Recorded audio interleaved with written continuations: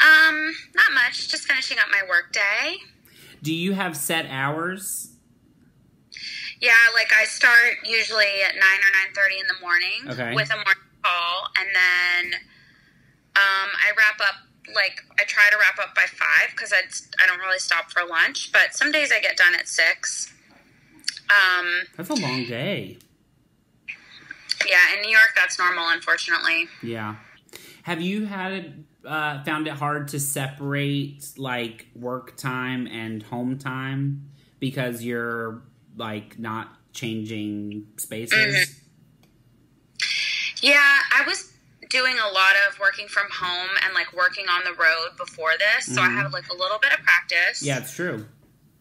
But yeah, it's definitely hard to, and there's a lot of pressure to like be at your best right now. Yeah. So you know you don't want to miss a beat, you don't want to miss a message or a meeting, God forbid.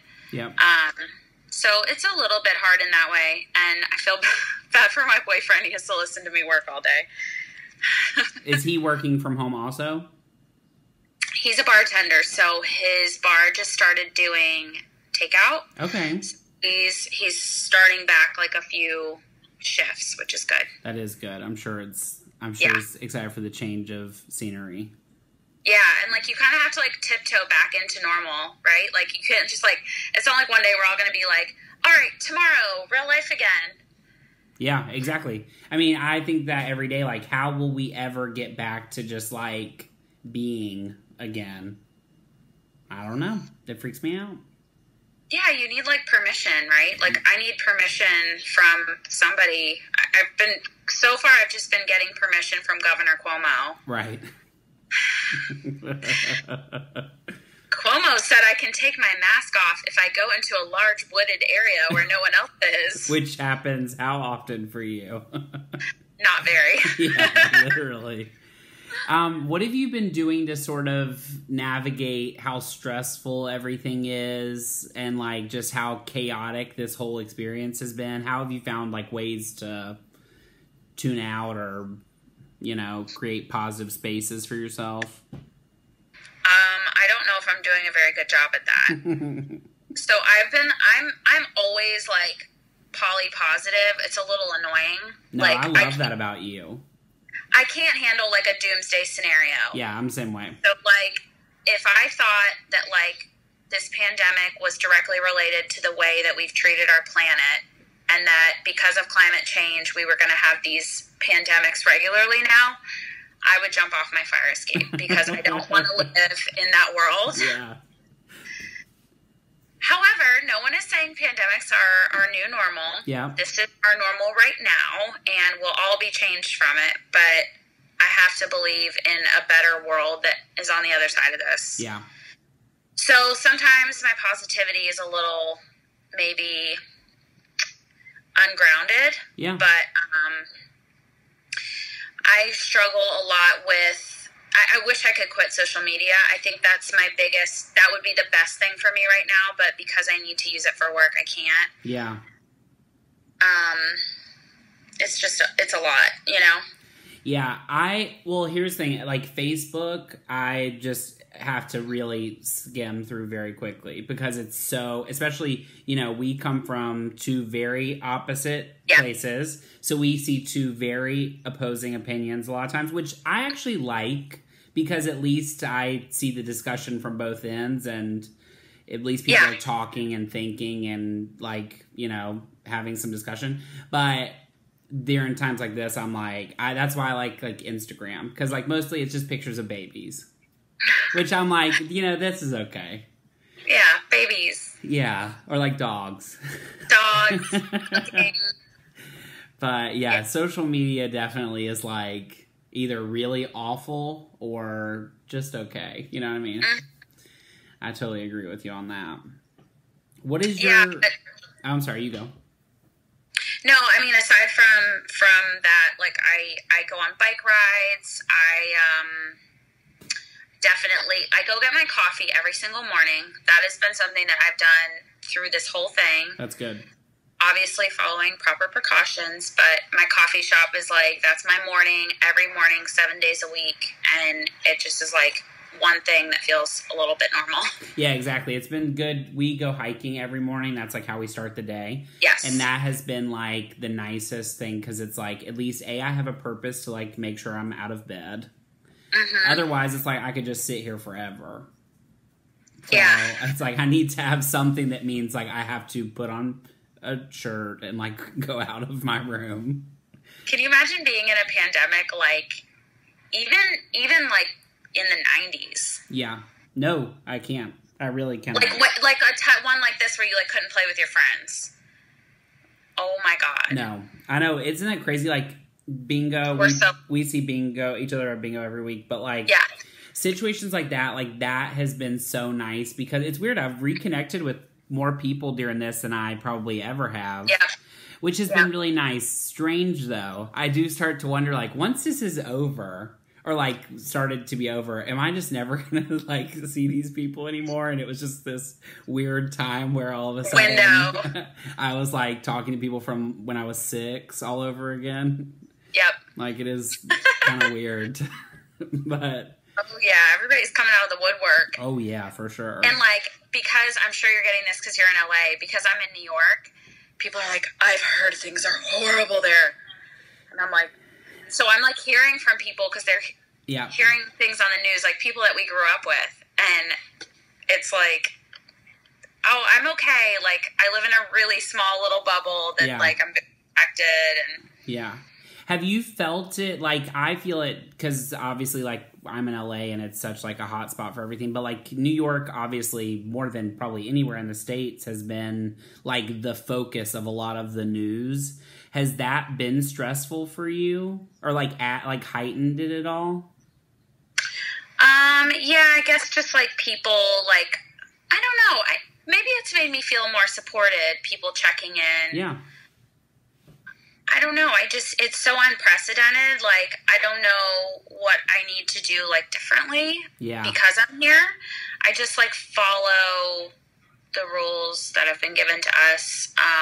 Yeah. But no, I trust, I trust our governor. Yeah. For the most part. And I am just so grateful that I live in a state where I agree with the way that this is being handled. Yeah. Very grateful for that. What do you, I know you're obviously still working. What do you do for fun? Peter and I like to hang out on the roof. I've seen it. I love that space. How nice. Yeah, it's just a New York roof. Not pictured as like the pigeon shit.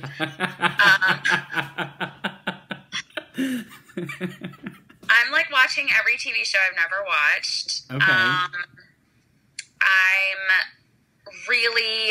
really not a good cook, Curry. Like, Same. I am just not domestic. I'm good at cleaning, but I'm just not really domestic. Mm-hmm. And I've actually like made a few remarkable dishes. Did Peter also say they were good? Yes. Okay. That's the only way I would know because I ate my food before just fine.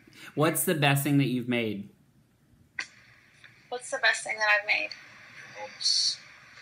Oh, I make my mom's spaghetti sauce. Okay. It's really good. And then I get Trader Joe's cauliflower gnocchi. Oh.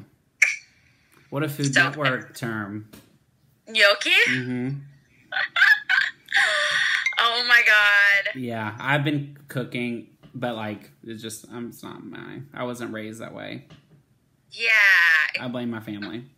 I was like, I was just raised to like enjoy the good food put in front of me, and I didn't participate in it. And I'm grateful for that. Yeah, it's true. Because I certainly don't plan on like maintaining this after quarantine. I'm just saving money. Probably some things like So I think the biggest challenge for me is I forget what I already have in the fridge, and then like. I live like 2.5 blocks from the closest grocery store and then like up 3 flights of stairs. I can't even imagine. So I'm not going to like come home, check what's in the fridge and then go back towards where it came from. So like that makes it hard. And then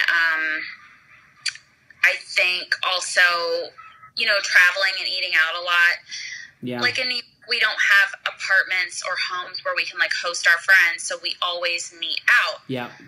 One good thing that could come out of this that I would really appreciate is like instead of automatically always defaulting to a bar, going to like the park or going on a bike ride and like making healthier choices and not spending as much money. Yeah, totally. That Even though when I only lived in New York for that summer, but like groceries there are expensive. Yeah, it's not that much less than ordering takeout. Yeah, totally. I was like, I don't know how people do this. Yeah, it's honestly true. What do you think you've learned about yourself during this time? I cannot sit still. I kind of already knew that. I was about to say, I think I could have told you that. Confirmed.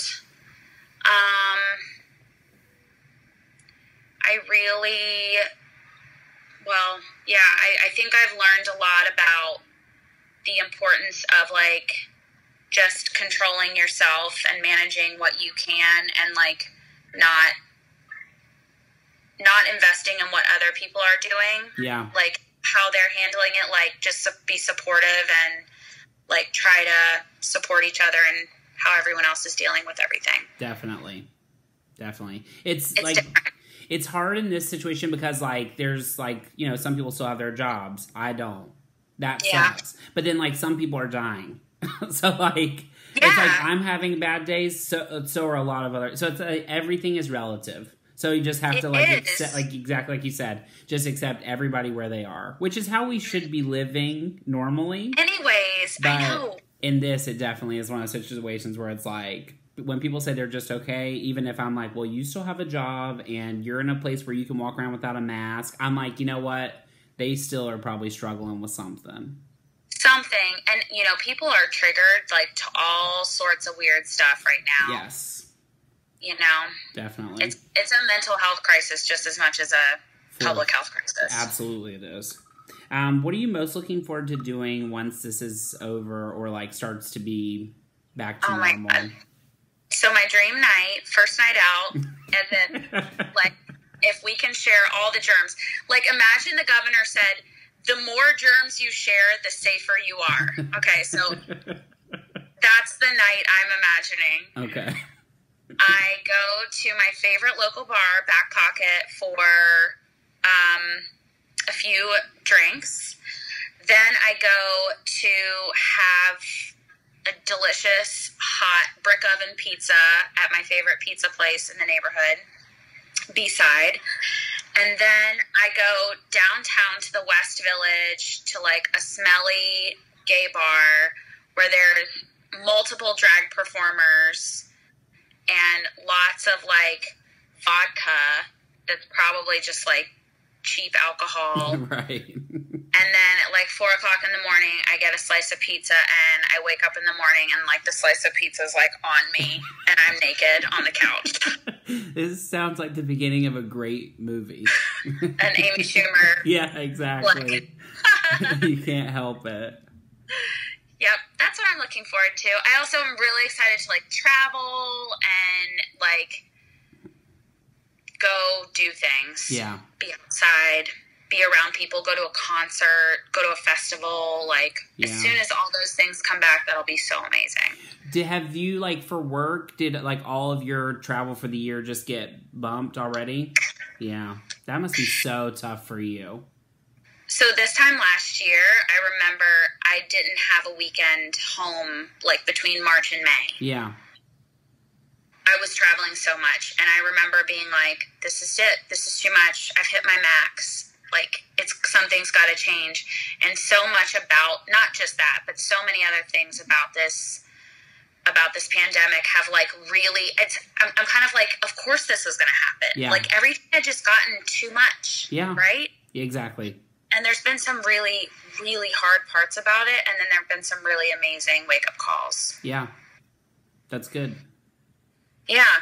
It sucks that that's how we had to get to it, but I do hope that like this opens a lot of people's eyes and, gives everybody time to like reevaluate themselves.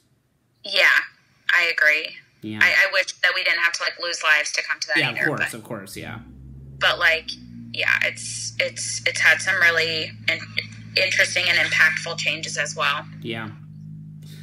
Jamie, I love you. I love you. Thank you so much of course. I've known you since I was 0 years old. Yes, please. I'm going to add you to my resume. Oh my God. Okay. Thank you. Please take care of yourself. Stay safe and just, keeping the light in the world that you are. Ditto. You're awesome. And you went to my first Beyonce concert with me, so you are forever. Best night of my life. You were wearing a Tina Turner dress, and it was truly like that is. We drove my white '97 Saturn. We will never be better than that day. Never. Mm-mm. Do you remember when she came out of the audience to Baby Boy, and we were like, and Missy Elliott and Alicia Keys? I mean, and what's the girl's name who sang "There's a Stranger in My House"? Was the opener? Oh, I mean, not Keisha Cole. And it was like $40. It was at the Greensboro Coliseum, right? Jamie. Oh my God. I have chills. I do too. Like, what? I love you. I love you too, I'll honey. talk to you later. Bye.